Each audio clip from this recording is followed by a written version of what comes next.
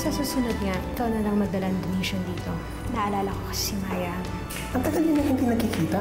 Alam mo pa ba yung itsura niya ngayon? Baka mamaya nakakasalubong natin siya pero hindi mo na siya mamumukhaan. Alam naman natin na buhay si Ysabel. Ngayon, nagtataka pa ba tayo kung sino ang nagpakana ng pagkawala ni Catherine ngayon? Tatanggalan ko ng yabang yun. Tuturuan ko lang siya ng leksyon. Galing mo na lahat sila. Huwag niyo po siyang pababayaan. Ibalik mo po siya sa amin. Ayos ka lang ba? Ano karamdam mo? Nay? Ay! Benedict! Hello, Jonas. May aksidente ako nabalitaan sa Road 50. Puro kabataan daw yung laman ng kotse. Asan yung mga sakay nitong kotseng to? Nasa ospital na yung mga bata. Nasa West Road Medical Center na. Bayaran ko na yung bills nila. Let's go. Baka pwedeng hindi muna tayo umalis. Gusto ko kasing bantayan mo na yung bata. May hinahanap kasi kami, 13 years old, batang babae. Ang sabi kasi sa amin, dito din nila. Catherine! I have to go. Oo, teka. Bakit ka alis? Let me go, Tito Jonas. Nasaan na ba siya? Sino ba sinasabi mo? Yung nanay ko, tell me honestly, Tito Jonas. Buhay pa siya, di ba? Bakit hindi ka makasagot? Catherine! Catherine! Ayun siya, oh. Huh? Bakit pananiwala niyo sa akin na patay na pala siya? I'm sorry kung isinikreto namin sa'yo na napatay na siya.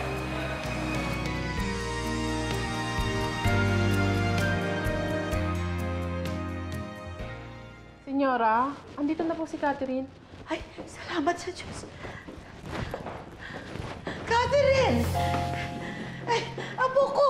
Mabuti dumating ka na. Naku, bata ka. Bakit mo ako iniwan sa klinik? Hindi ko po kayo iniwan, Lola. May pinuntahan lang po ko para malaman ko yung totoo. Anong pinagsasasabi mo? Alam mo ba na kanina pa kami natataranta sa kakahanap sa'yo? Talaga, Mami? Sigurado ka? O baka mamaya nagsisinungaling ka na naman? Walang iya kang bata ka. Ako pa babaliktarin mo? Eh, ikaw nga tutumaka sa lola mo eh! Hindi po kita binabaliktad. Kayo yung mga sinungaling! Ikaw salbahe ka, bata ka! Scarlet! Ay! Tama na yan! Jonas, huwag ka makialam. Alam na ni Catherine na buhay si Ysabel. Ano? Oh, Diyos ko.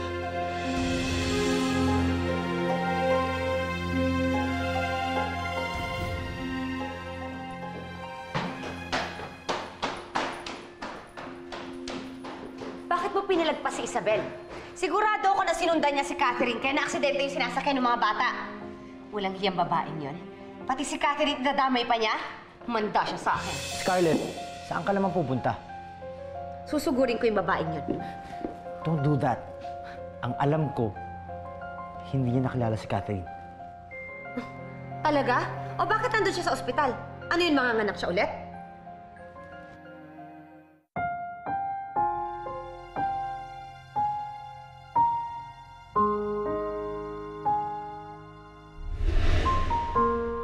Iha, nahihilo ka lang yata, kaya akala mo ako nanay mo.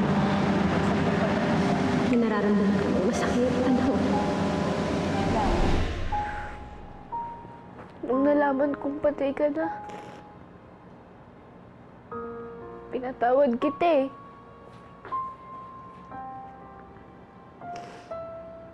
Pero ngayon, buhay ka pa pala.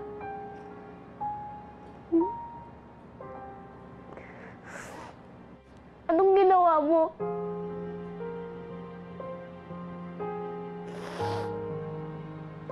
Bakit hindi mo malang naisip na dalawin man lang ako?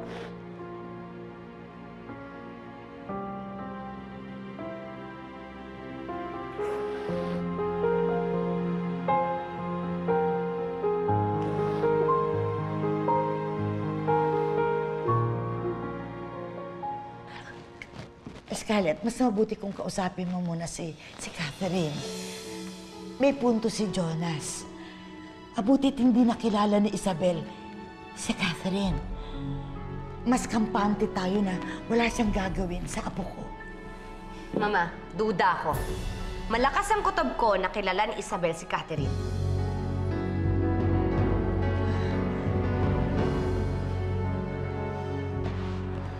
Ysabel, kanina pa nag-aantay yung mga kamiting mo. Pasensya ka na, hindi kasi ako makafocus. Kasi parang pakiramdam ko, dapat hindi muna tayo umalis sa ospital. That's alright. Kaya nga, napansin ko, sobrang naman yata yung fascination mo doon sa batang babae. Parang mas concerned ka pa kaysa doon sa mga magulang niya. Yun nga yung worry ko eh. Paano kung wala pa doon yung magulang niya? Now I know where you're coming from. Siguro na-identify mo sa kanya si Maya. Pero wala ka namang pagkukulang kay Maya, di ba? Pero may pakiramdam ako na may pagkukulang pa rin ako sa kanya. Parang pinabayaan ko pa rin siya. Tapos ngayon, may pinabayaan na naman ako na katulad ni Maya. Tayo naman nagbayad ng hospital bills nila. Nagbigay ka naman ng calling card mo. Tayo naman natin tawag nila. Pero kung di sila makakatawag para magpasalamat, it means na alisin mo na sila sa isip mo.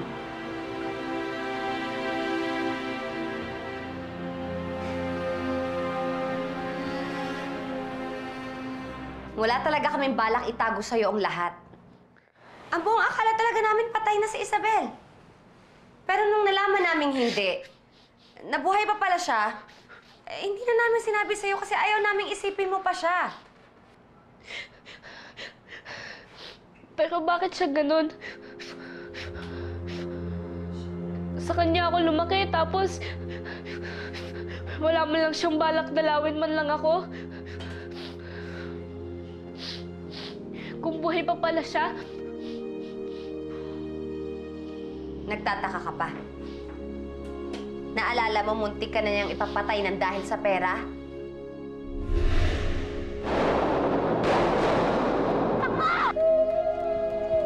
Scarlet, tama ka!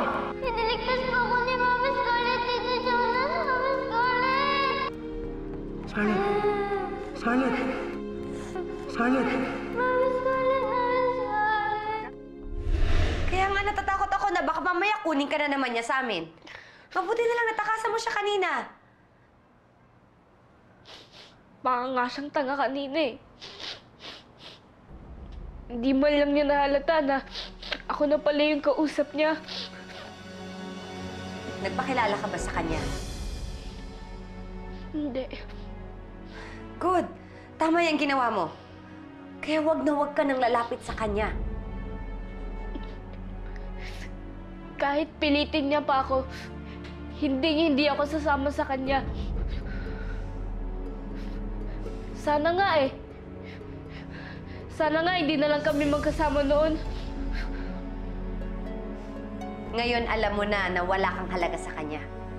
Kaya nga ginawa ko lahat para lang maipaglaban kita sa kanya.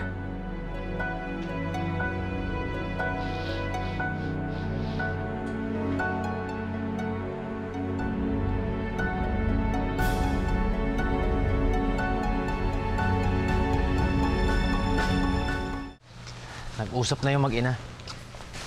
Eh, ikaw, kamusta ka? Ha? Huwag ka na mahiya sa akin, Jonas. Alam ko nagselos ka dun sa kasamang lalaki ni Ysabel. Tapos na kami ni Ysabel. Kung meron man siyang bagong boyfriend o asawa, wala na akong pakialam dun.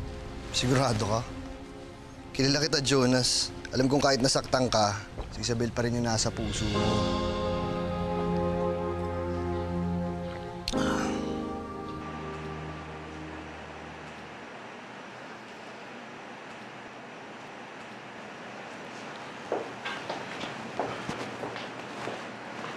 Hey,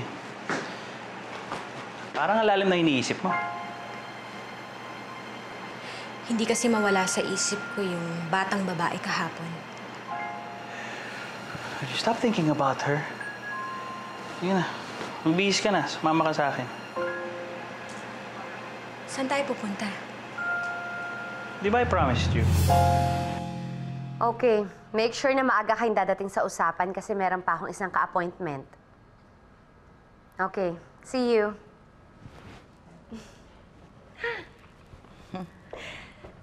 Ngayon mo ba imi-meet yung buyer mo? Mama, buyers. Mag-aagawan silang dalawa sa binibenta ko.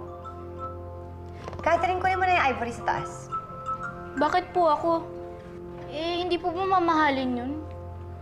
Baka mamaya mabasag ko pa po yun. Oh, itong batang to talaga.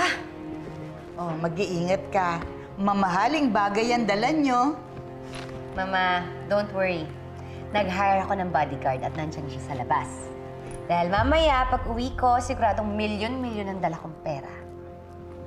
Good luck. Thank you. Itong batang to, hindi mo... Antayin mo ako dyan, ha? Kukunin ko lang yung ivory.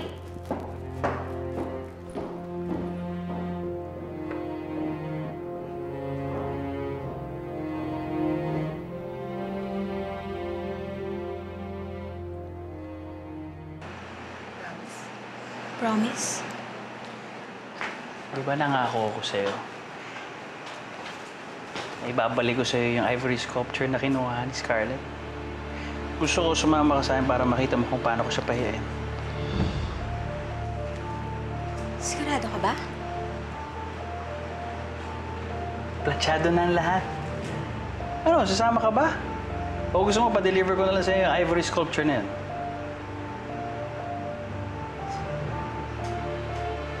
Gusto kong makita kung paano mawala ng bagay na pinapahalagahan niya. Sasama ako.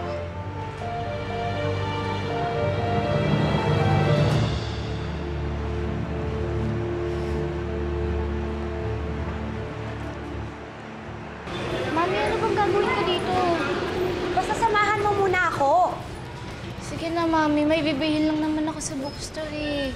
Sige, bili mo na lahat ng kailangan mo dun sa bookstore. Tapos maghihintay lang ako sa'yo dito. Bumalik ka agad, ha?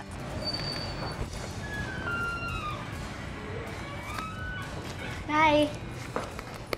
Ikaw, lapag mo yan dito.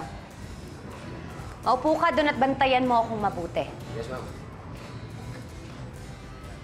Table for how many, ma'am? Hinihintay lang ako.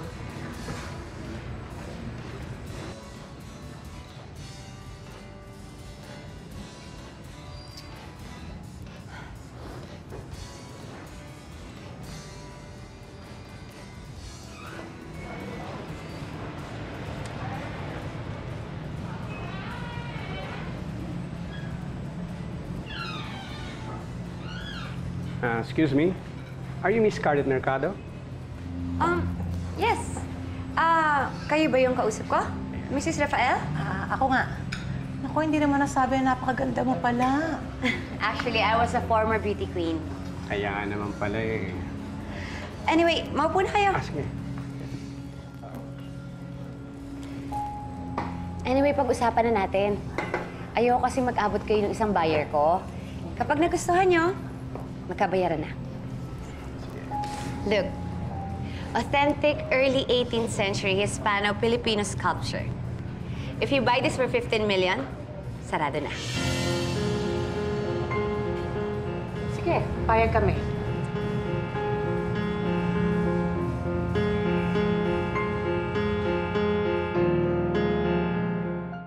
Bilisan mo na nga. Ano ba yung bibigay mo sa akin? Calling card to nung babae na tumulong sa atin sa ospital. Pinabibigay sa'yo. Kala ko naman kung ano. Mayaman na pala siya. Oo, teka lang! Ito pinabunit. Sino ba yun? Long story. Pero siya yung taong ayoko na makita kahit kailan. Tingnan mo nga. Masenso na pala siya. Okay nga siya eh. Siya kaya nagbayad nung nagastos natin sa ospital. Sobrang nag-alala siya nung hindi ka pa nagigising. Nag-alala? Oo. Ayaw nga niya umalis kasi gusto ko niya makausap. Akala mo lang mabait yun. Pero hindi mo dapat pinagkakatiwalaan yun, ha? Siguro, gusto namang mayabang nun dahil mayaman na siya. Ano ka ba naman, Catherine?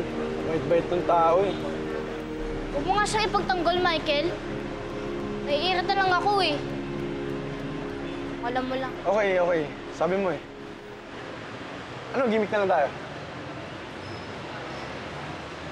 Hindi pwede, may bantay ako.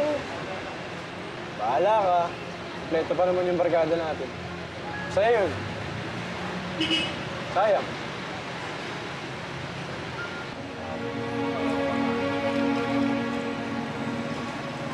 Anyway, would you accept my check as payment? Sorry. Cash lang. Please don't get me wrong.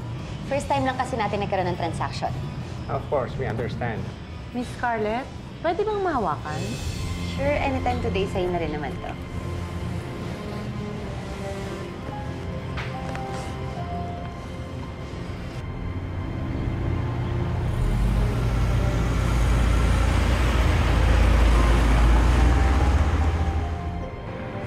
Parada ko lang.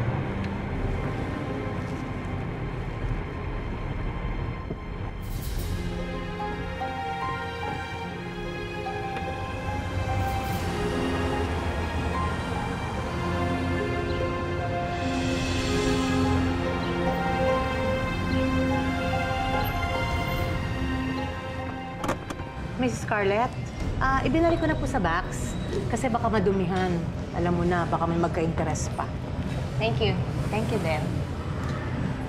Excuse me, pupunta muna kami sa bangko and I hope you have the patience to wait for us. Sure, I'll do that. Malapit na naman ang bangko namin dito. Okay. Okay?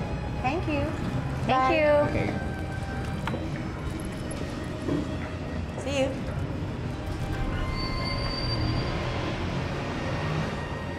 Ay, kapag sinaswerte ka nga naman.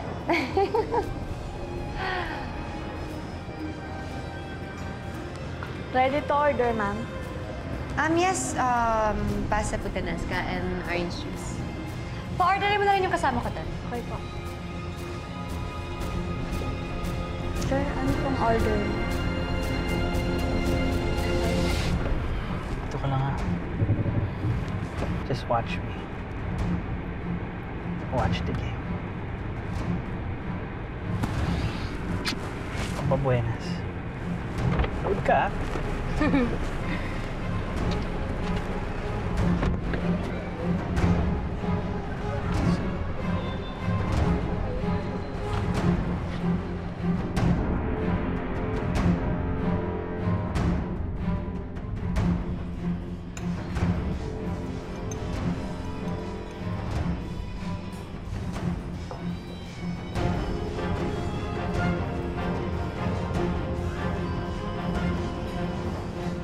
Scarlet, I'm right on time.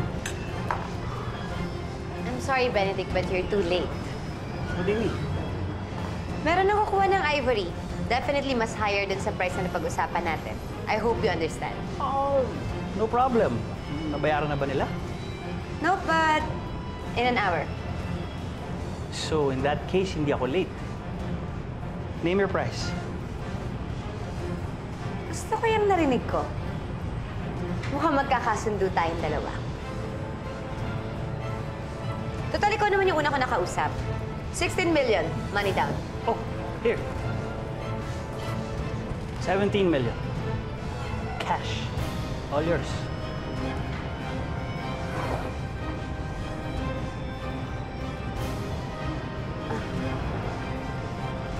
Ito na ba yan? Yeah. So, akin na to, ha? All yours.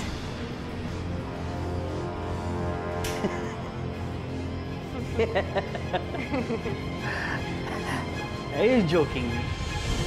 Ha? Ano to? Bakit?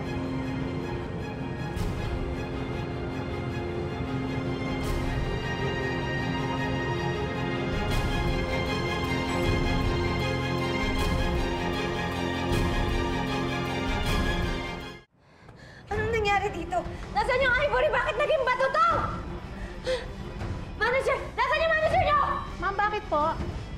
Nasaan yung CCTV niyo? Buksan mo! Gusto ko makita! Ma'am, sorry po. Under maintenance po ang CCTV namin today. Ano? Bakit ngayon pa nasira yung CCTV niya? Milyon-milyon na wala sa akin! Ikaw, halika dito! Anong pagbabantay yung ginawa mo? Ha? Ma'am, nakabantay po sa inyo, ma'am. Eh, nawawala nga yung ivory eh! Paano ba yan, Scarlett? I have to go. Sa susunod, mag-iingat ka. Ikaw naman kasi.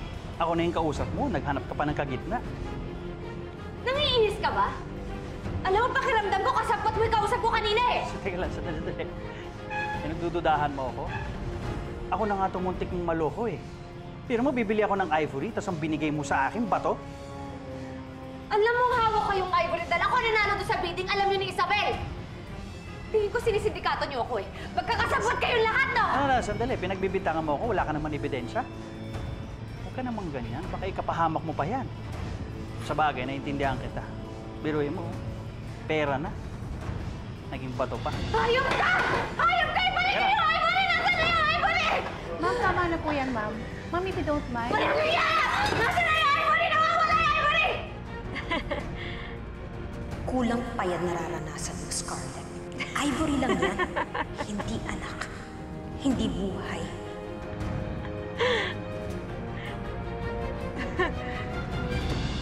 Ma'am, nakakagulo na po kayo dito sa restaurant namin. Nadidisrupt po ang operation namin eh. Isa ka pa! Palibasa walang kwenta itong restaurant niyo! Ikaw, ano pa mabantay ginawa mo, ha? Hindi mo ako proteksyonan! Nasaan na yung ivory? Wala kang silbi! Ma'am, pasensya na po. Wala po talaga nakita magnanakaw, ma'am eh. Walang...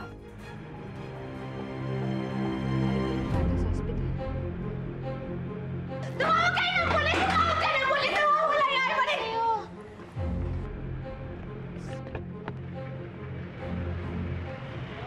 Kamusta ka? Maayos ka lang ba? Anong karamdam mo? Nay? Iha, nahihilo ka lang yata, kaya akala mo ako nanay mo. Siya si Maya. Iti si Nanay bago matulog at pagkagising para alam niya mahal mo siya. Alam ko naman na gutom ka. Kaya, pinagtiran kita ng paborito mo. Wow! Thank you po, Nay! Isa po, Nay. Belated happy birthday po, Nanay. Nakabait naman tong anak ko. Jesus, maraming salamat po at binantayan niyo kami kagaling na umaga ni Nanay. Maya! Nanay! Nanay! Mahalin mo ang nanay natin. Huwag papaiyakin si Nanay. Dapat palagi lang siyang masaya. Mahal na mahal ko po kayo, Nanay. Nawawala yung ivory! Nawawala! Mami, calm down. Wala ka nang magagawa. Umalis na lang tayo. Ano wala magagawa? Milyon yan! Ano gagawin ko? Puro na lang kabala sa nangyayari sa akin ngayon eh! Ewan ko, Mami, pero I have this gut feeling na parang may sumusunod sa ating malas eh. Isa, saan ka pupunta? Ano, nakita mo? Ha? Napanood mo? Grabe, nagwawala si Scarlet, no? Tamimi siya, napahiya ko siya. Isa, are you okay?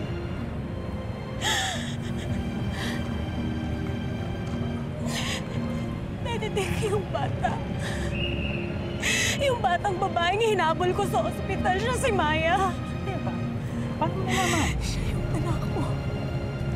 Nakita ko siyang kausap niya si Scarlet. Anong ibig mo sabihin? Eh kasi nung nakausap ko siya, parang nagpanggap lang naman siyang hindi niya ako kilala eh. Akala ko ba hindi ka nagpakilala sa kanya? Hindi nga. Pero nagpadala siya sa akin ng calling card eh, tapos gusto niya pa akong makausap. Sa tingin ko, namukha niya talaga ako. Hindi ko siya namukhaan, Benedict. Kaya pala ganun siya makipag-usap sa akin dahil kilala niya ako. Hiyang-hiya ako sa sarili ko. Oh, Isa, don't blame yourself, okay? Wala ka naman kasing choice dun eh. Di ba dahil sabi mo wala kang magagawa dahil hindi mo siya mababawi. Hayop talaga yung babaeng yan. Kapag napatunayan ko na meron siyang kinalaman dito, gaganti ako sa kanya. Buisit siya! Buisit! Buisit! Ano titingnan niya?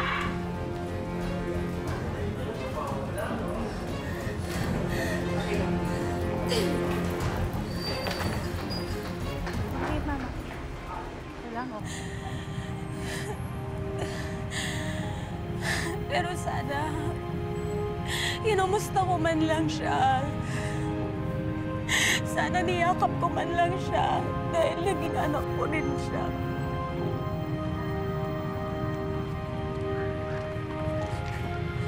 Napakasama ko. Napakasama ko na talaga.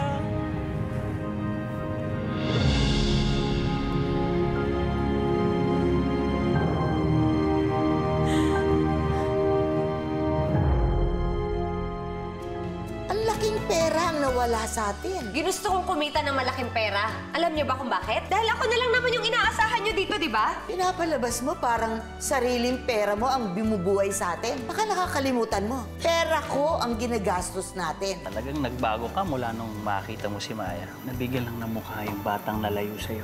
Pero lilipas din yan. Yung Benedict, yun ang paginalaan mo. Gaano mo pa kakilala yun?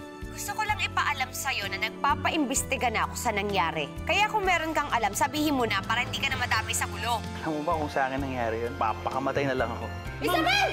Mami, bitawan mo ako, Ysabel! Hindi talaga pwede. Yan ang bagay sa'yo, magnanakaw ka! Langya ka! Ano, ha?